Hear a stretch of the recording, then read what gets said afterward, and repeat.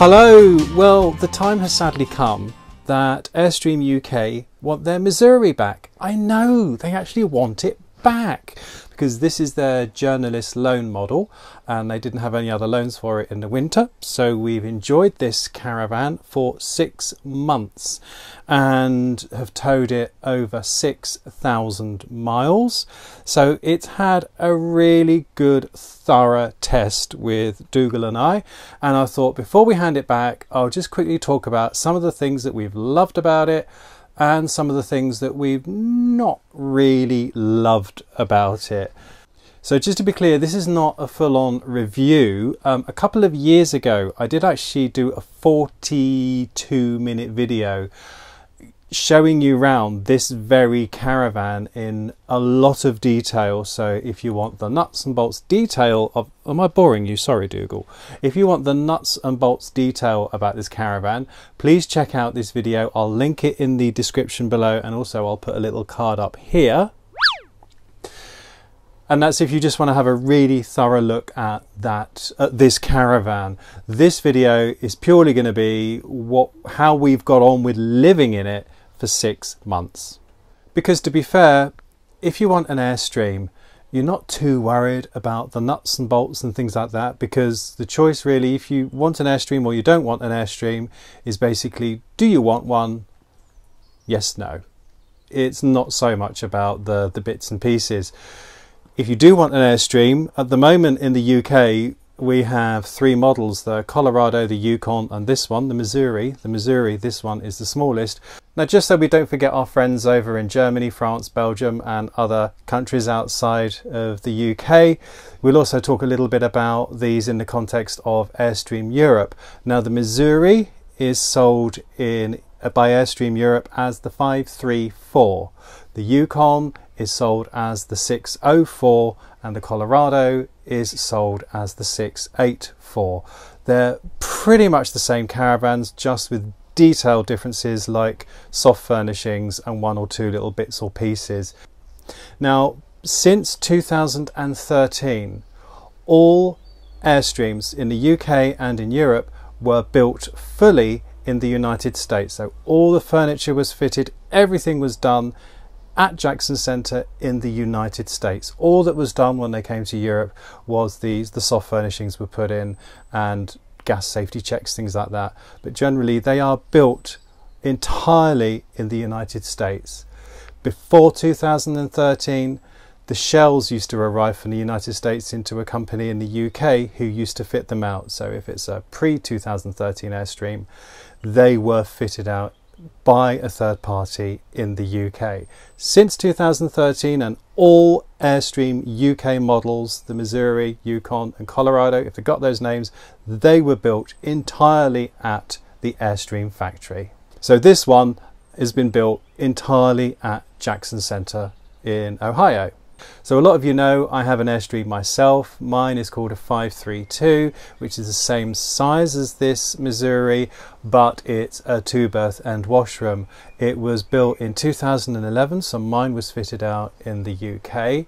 So it's been very interesting, what with a different layout and also with a different standard of interior finish, comparing the two. So I'll talk about that along this little video as well. So we'll start off with the exterior, and what I love about the exterior of this new Airstream UK Missouri is the fact that now Airstreams ride higher off the ground than the previous Airstreams that, say, I've got my 532.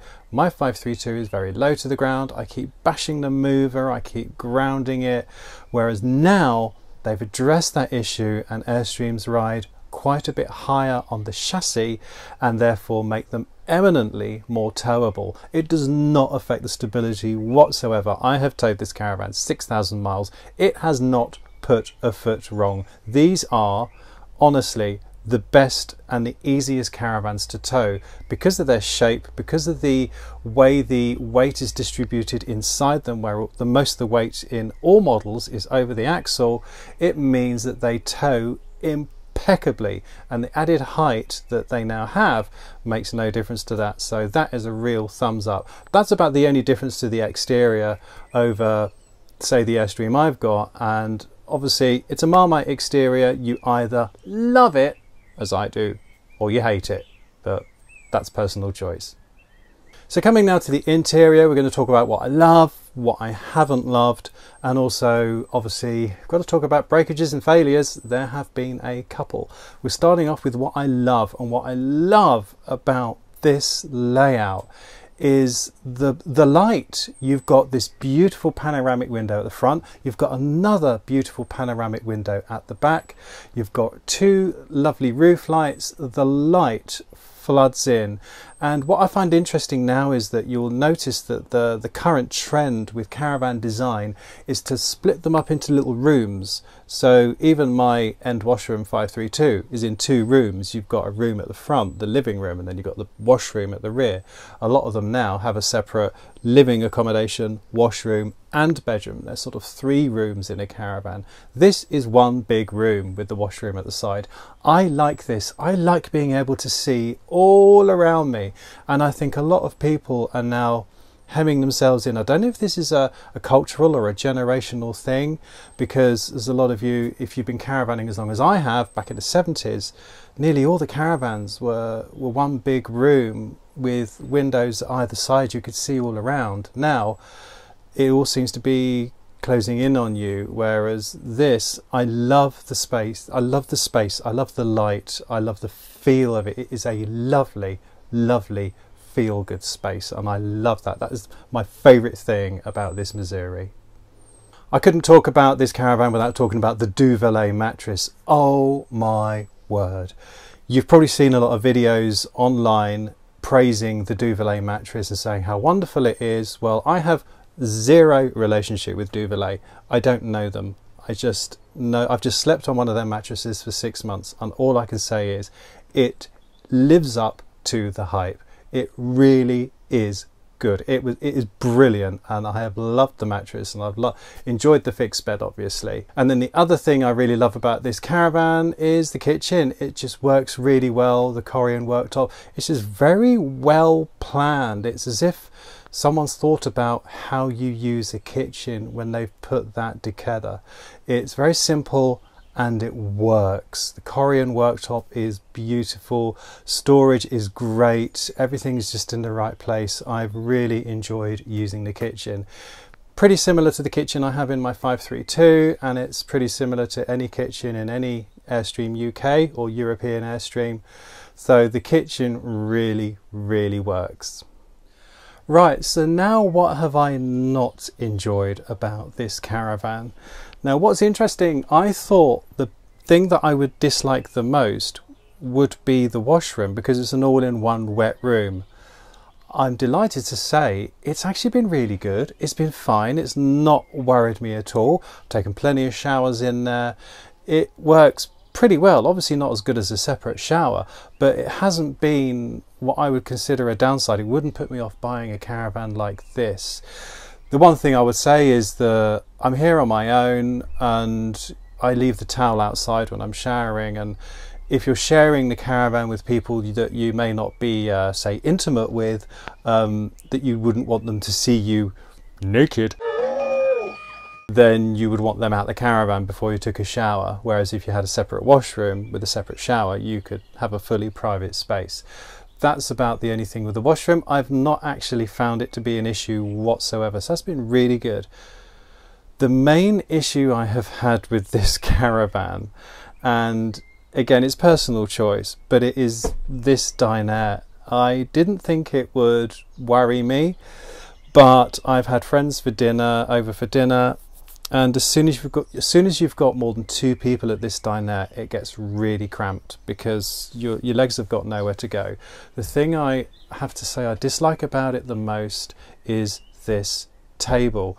It works very well as a table. I love dining from it. I work from it. It's great.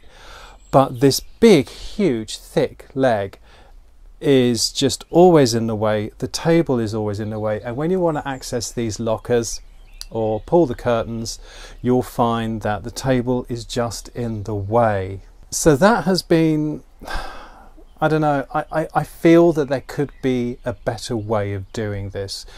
whether you could have a pop-up table, or whether or not maybe you could just make this an L-shaped lounge with a freestanding table here, or maybe make it 2 short seats, get rid of this seat here with a chest and a fold-out drawer. So I just feel there could be a better way of doing this dinette area. Obviously there is always compromise in caravans, and the compromise you're making with the Missouri is the fact that it's eminently towable, it's single axle, you can take it anywhere, and you're going to have to make compromises. And it's, as I say, it's fine for a couple, but as soon as you've got a third person here, it's not comfortable, and this table I find gets in the way.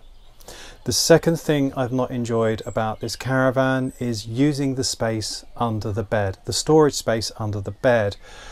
Because of the design of the caravan with the storage, it's not possible to have a lift up bed base. You have to go into the storage using the cupboard on the floor. Now, because I've been basically living in this caravan for 6 months, I've had to store quite a bit of stuff under the bed, and it's been a faff getting it out. I can't put it any other way. Every time I want something that's stored under the bed, I need to get right down on the floor and open the cupboard and then pull things out, and it's got on my nerves more than once. Sometimes I even go outside and approach the underbed area from the back, because you can approach it from outside, and that's been really useful. But I've just not found that area as useful as I would have hoped. But other than those 2 sort of minor issues, the table in the way and the scrambling around on the floor to get under the bed, there's been nothing else that I've really not enjoyed at all about this caravan. It's been absolutely brilliant, and yeah, I don't want to give it back, by the way.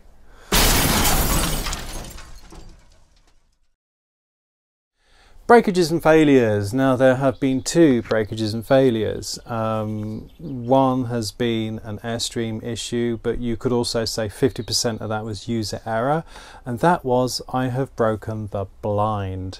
I managed to pull it out of its tracks, and it's been hanging there ever since, waiting to be repaired when the caravan goes back to Airstream UK.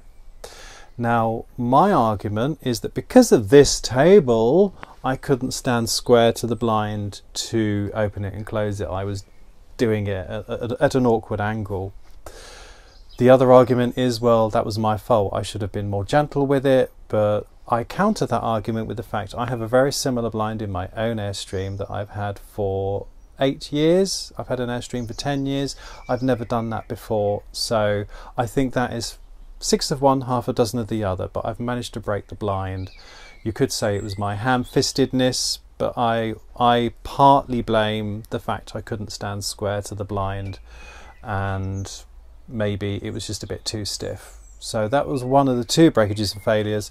The second breakage and failure we've had with this caravan over 6 months has been the water pump. The water pump packed up about 4 weeks ago. Obviously things like the water pump, the fridge, the cooker, all this kind of thing, they're all bought in. They're not Airstream products, so the water pump could go in any caravan. So I'm not too worried about the fact the water pump has packed up, because if you've got a caravan, you've probably had the water pump pack up on you in the past, or the micro switch in the tap, or the fridge element, or something like that. We all have bits and pieces that go wrong with our caravans. To me, that's just one of those things. It's unfortunate. But speaking of the water pump, it's reminded me of another little niggle that I don't particularly like. I prefer the arrangement on my Series 1 Airstream, but a lot of people do like it, so that's why they do it. In my Airstream, a pre-2013 Airstream, what we call a Series 1, I have 2 water pumps. That's 4. 2 water pumps. And that means I can draw water directly from the outside tank, the aqua roll, or from the inside tank.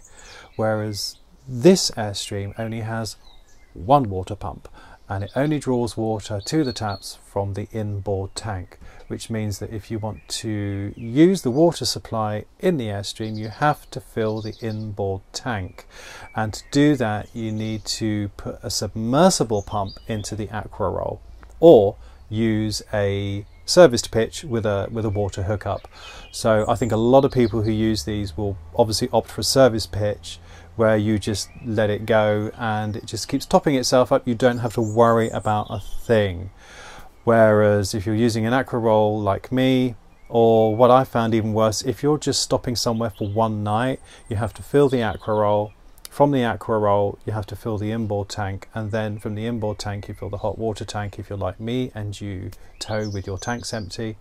I found that a bit of a faff. So yeah, that's a personal choice. My personal choice is I prefer the 2-pump system of an earlier Airstream. However, that's also quite complex, and I can see why they've done this. This is a far more simple way of doing it. You don't have 100 cranks and valves and things to operate. It's just one simple process, which is fill the inboard tank and Bob's your uncle. So that's about it. I mean, when you think about it, there's a lot to love about the Missouri and not a lot not to like about the Missouri. As I say, it's just the compromise lounge. The washroom, lack of privacy might be an issue for you, and if you are like me and you like to take everything with you, I find the storage under the bed isn't as it first seems. It's probably better used for things like your Wastemaster and stuff when you're towing, or your camping chairs, more than things that you would use like bags of hard drives or photography bags that you would want to access from the inside. Now what I'd really love to do is I'd really love to compare this with a Yukon, because I think they're the two that most people would choose between a Missouri or a Yukon, because a Colorado or a 684 is just what everyone wants, but not all of us can have it if we haven't got the sufficient tow car.